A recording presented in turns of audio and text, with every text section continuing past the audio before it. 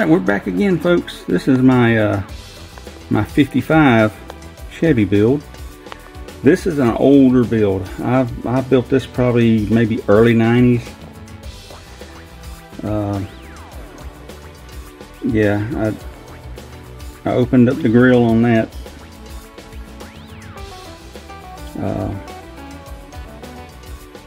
It's got the aftermarket disc brakes. I can't remember who made them to save my life. I drilled the wheels out.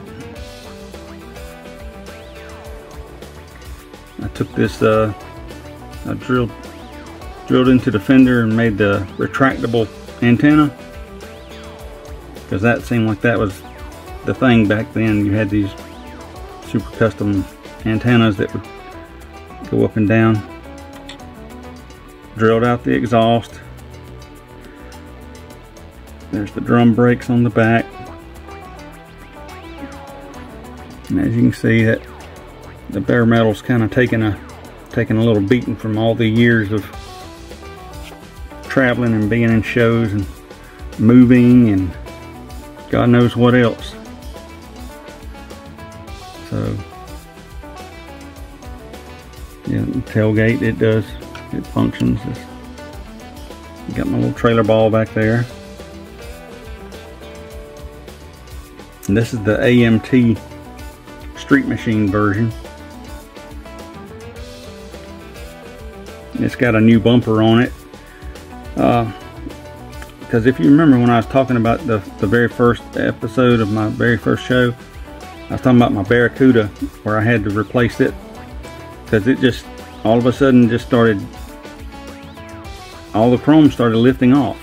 I don't know why, because these are kept in a display box. I don't know, like I said, it may be humidity, I don't know. But anyway, I had to replace that one not too long ago. So let's take a look under the hood.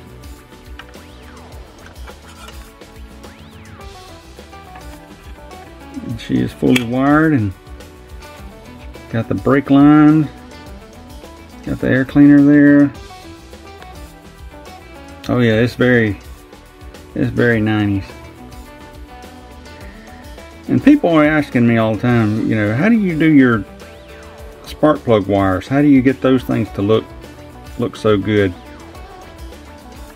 And there is a formula that I use, and I'll be happy to explain it to you in just a bit.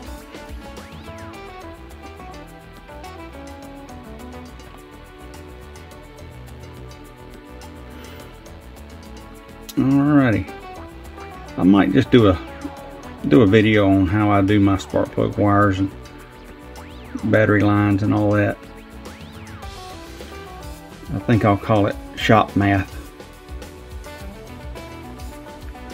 Let's see if we can see down in there. Can we get in there? No. May have to have a. It's got a deep tan interior, almost like a leather. It's got a leather look to it. I don't have a bright enough light to get up in there to show you. But anyway, it's got a roll bar and a fire extinguisher. Those came out of a 56 monogram 56 Chevy kit. I just had that laying around. Yeah, you can see part of the tan seat back there.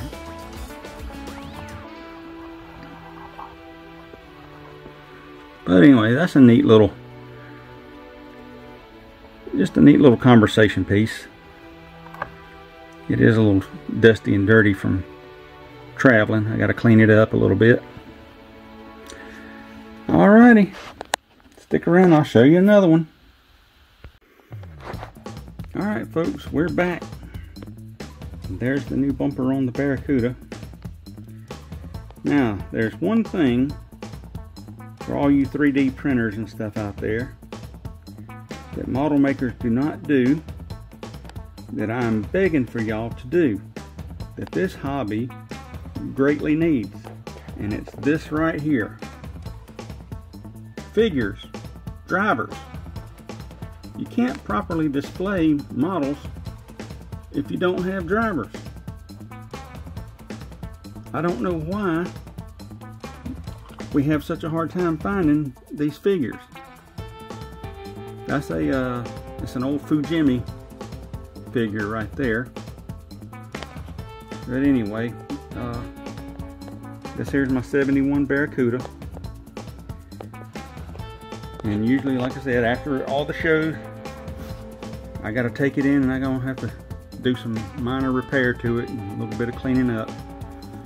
Some of my paint rubbed off here. And even if I'm wearing gloves, sometimes that bare metal foil is just gonna peel off. I don't know why. So I gotta come back in here and replace it right there. It just a whole big strip of it came off. But anyway, I lowered the front down just a little bit. I wanted to give it that stance. There we go. There, yeah. Ain't that mean looking? Oh boy, rah.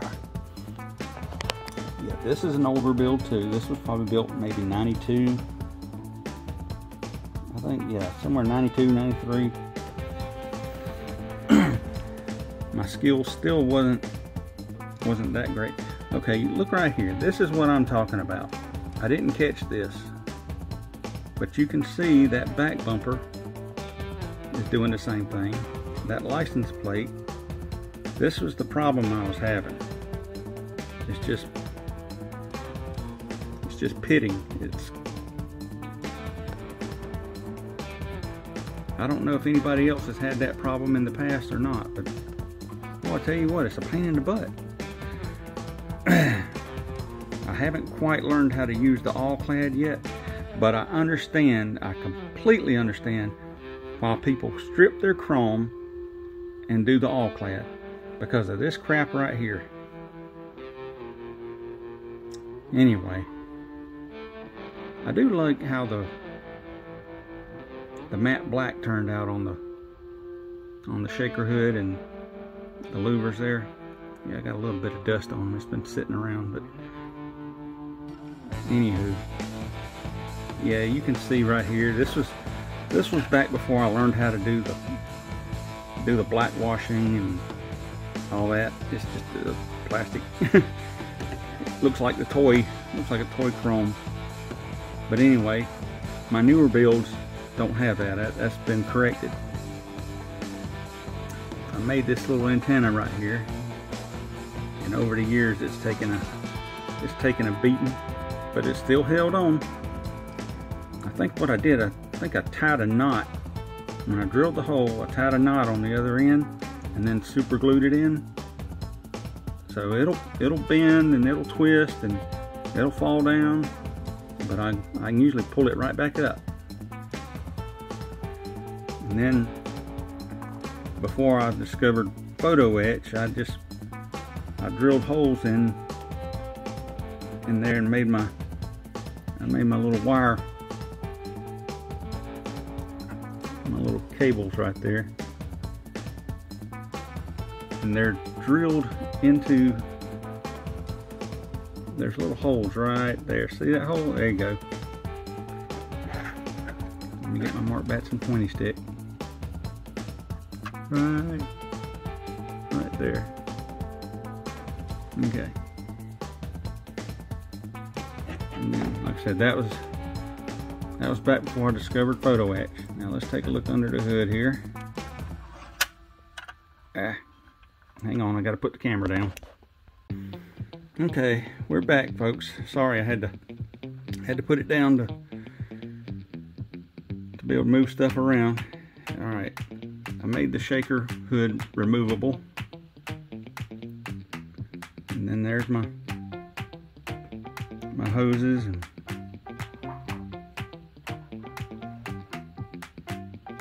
run my fuel line. I mean the windshield washer lines and coolant lines and all that.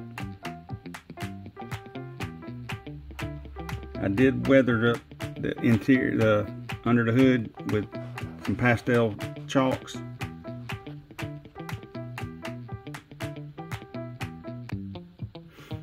Just gave it a light dusting. And then if you'll notice on the bottom here, I did the weathering there to give it a realistic well-traveled look.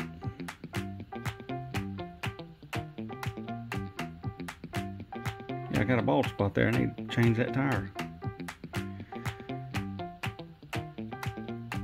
Alrighty.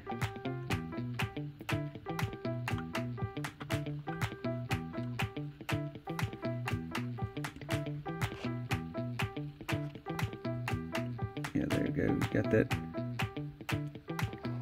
pistol grip shifter. I can't really tell. My eyesight's going. But anyway, I hand painted that figure. Like I said, this thing was built probably 92, 93, somewhere right in there. And it's seen its better days, but it's held up pretty good for an older build.